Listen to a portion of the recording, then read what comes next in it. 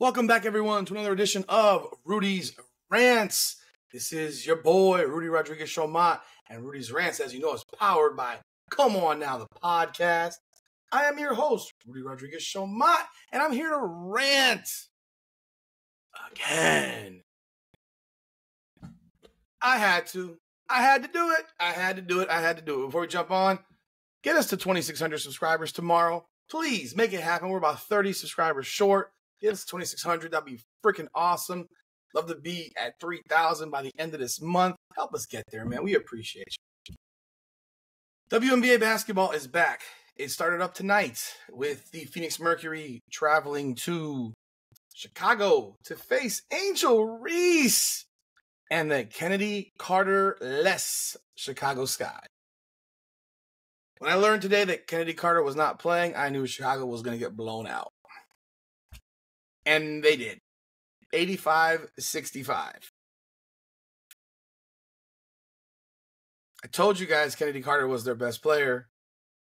Keep telling you Kennedy Carter is Chicago's best player. It's not complicated. It's easy to see. She's their best player. That said, we got a dose of Angel Reese tonight, and I know people are going to sit here and say, man, you are petty. And yes, I am motherfucking petty. Why am I petty? Because I got to listen to 3 fucking weeks of idiots replying to our videos on YouTube who don't like Caitlin Clark, and on Instagram who don't like Caitlin Clark for whatever reason other than they don't like the white girl, and she's not Angel Reese, and she can't do this, and she can't do that. While the guard play for the Olympic team was absolutely fucking atrocious. Tonight we got a glimpse of Ka Copper. Ka Copper is still a crazy person, but that girl can flat out ball, okay? She is one of the guards that should have been there because she is that good. She can ball. Now, tonight Ka Copper had a little situation. It was in the fourth quarter, I think it was. I think it was in the fourth quarter, late third. They're up 20. 17 or 20, something like that. They were in control of the game the whole way through. They were up 20 at halftime, blew them out. The game was never freaking close. Ka Copper gets fouled going to the basket, and she gets so pissed off that the ball hits the ground, and she kicks it at the referee, and it hits the referee, and she gets teed up. I was surprised she didn't get thrown out, to be honest. That was wild. She needs to really learn to control her temper because her temper is going to cost her in a game that really matters. That's close, and it's going to cost them a game.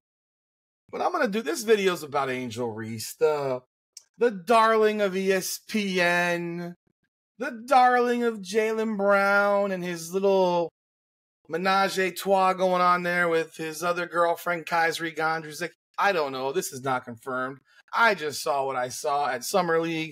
Those 2 women holding hands.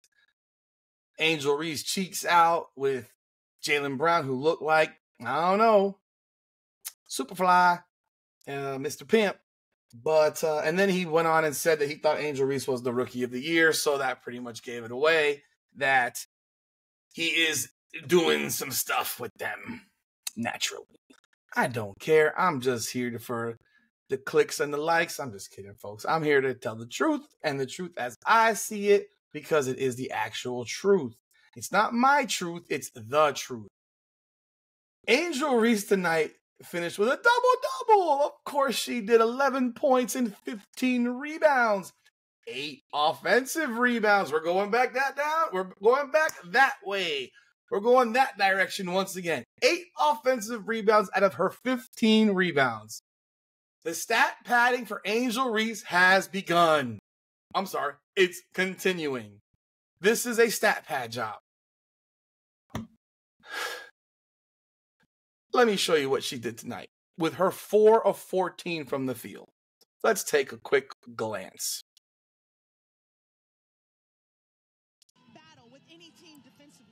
Here we go. Natasha Cloud. What the hell was that? What the hell was that? What the hell? You have a guard on you, and I don't even know what that garbage was. See, y'all don't want to listen. The folks that don't want to listen in the back, she's got no post skills. I keep telling you, there's no post skills whatsoever. Her motor is high, her energy is high, and that is wonderful. can't play on offense. She's got no skills on offense. That was the first minute of the game. She's being guarded by a guard, and that's the shot. You want to see it again? Let's see it again. What the hell is that? What is that? What is that? What is that? I don't know. Let's keep moving it along. This is the game. They lost by 20. Some of y'all have this belief that she's their best player. Man, she's not. They missed Marina Mabry, without a doubt. Guard play was freaking brutal as well. They can't shoot.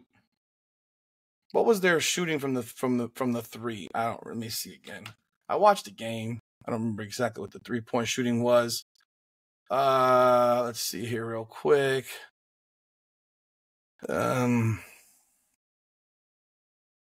They were 4 of 19 from 3. 4 of 19. That's what they were. Okay. Yeah, that's what they were. 4 of 19 from 3. They can't shoot. They traded their best shooter. Can't shoot. Let's keep going. What is this? She got the ball. Oh. What in the holy hell? What in the what? What in the what? What in the what?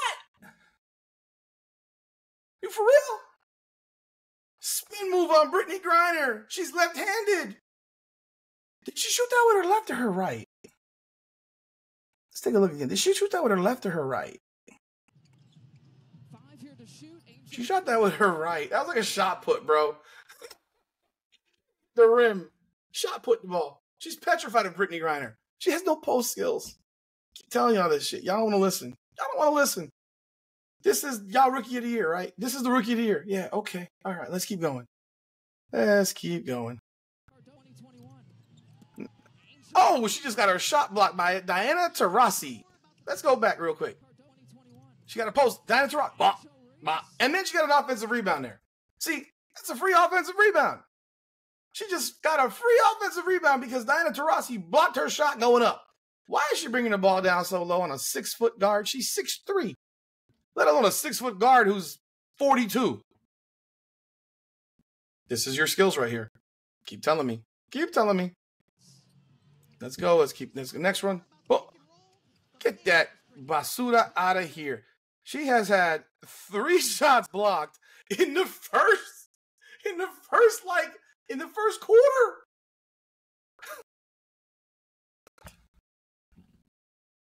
This is y'all rookie of the year. Let's keep going.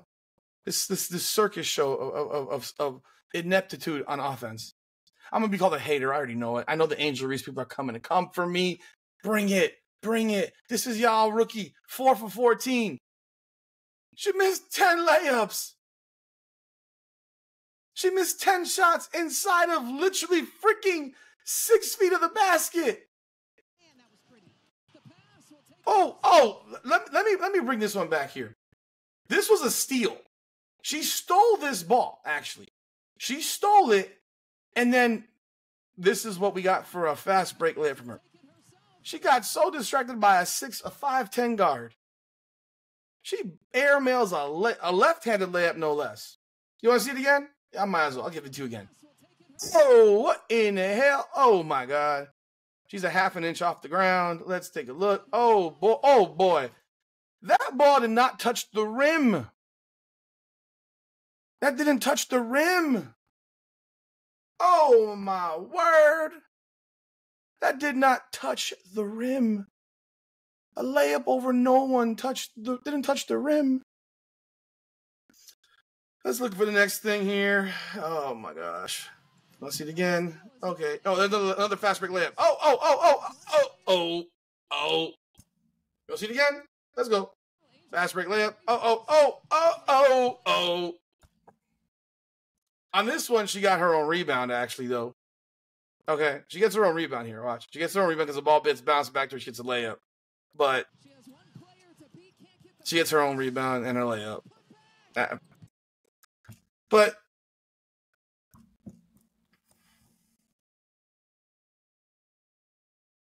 I'm just laughing inside because this is the rookie of the year in some of y'all opinion. This is the rookie of the year in some of y'all opinion. This is the skill level of look, and I'm stand by what I said. She should have been on the U.S. Olympic. She should have been on the Olympic team. She absolutely should have. She should have been on the Olympic team. And I'm clowning right now. I'm really clowning right now because I've known this all season. I've been saying this all season, and people don't want to listen to the reality. I just saw an 8-minute video the other day on her missing layups this season. An 8-minute video on bricklayers. It's Brick Center. Brick Center on it's a Twitter handle, X handle on Twitter on X, Brick Center. Go check it out. You'll find it. Let's go back and let's see what's next. Oh, I missed that. That was too quick. My bad. Right here. Let's go back. This is a block shot. Oh, Brittany Griner. Boop! Get out. Oh, God. Oh, God. This, like... Look, Brittany Griner's tall. I get it. But there's something called skill. There's something called controlling yourself and understanding the situation and knowing that you're not getting that shot over Brittany Griner. But Angel Reese has to shoot because Angel Reese is chasing another double-double. Because Angel Reese only cares about chasing her stats. That ball should have been taken right back out, or she should have stopped when she got the ball. I got the clip a little bit late. She should have stopped, taking an 8-foot jump shot. But again, she can't shoot, so therefore she goes all the way to the basket like a chicken with her head cut off and gets her shot swatted. Okay? Now, I'm going to show you this last one. This last one specifically is her sitting on the sideline. They're down 76-56 with 5 minutes to go. She was on the bench. This is why I call it stat padding. This is stat padding 101. If the Los Angeles Lakers are down 20 points and Anthony Davis and LeBron James are sitting on the bench down 20 with 5 minutes to go, I promise to God, I don't care who their coach is, those guys are not going back in the game. Game's over. Game's over. They're not going to put him back in the game. I don't care who the coach is. They're not. If the Heat's down 20 with 5 minutes to go, Jimmy Butler's on the bench. Jimmy Butler's not going back in the game. Why? Because there's no point. The odds of blowing a 20-point game in 5 minutes when you look like complete, absolute garbage and your team can't make a jump shot, it's slim to none. It's like 99% that you're going to lose and probably lose by double digits. So there's no point in risking your higher level players, your stars, your feature attractions, to throw them back in there just because you want to grab them a double-double. Because at that point, she had 9 points, and I think 12 or 13 rebounds. Why does she need to play? Game's over. This is another example of game is over. We got to pad Angel Reese. So let's take a look real fast.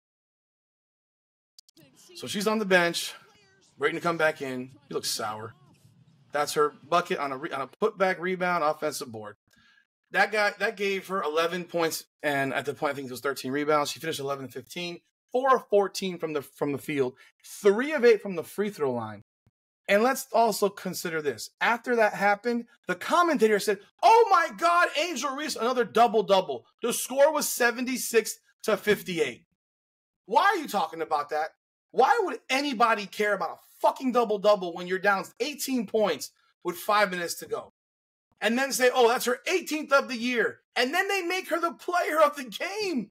I think this is probably a Chicago broadcast, which is why she was named player of the game. But where I'm from, I live in Miami. When the Heat play someone on the road and the Heat lose, and the other team has a big-time player, you know what doesn't happen? They don't give the player of the game to anyone on the Miami Heat. They give it to one of the people on the road team. And in fact, they'll interview a player from the road team after the game, not a Heat player after a loss.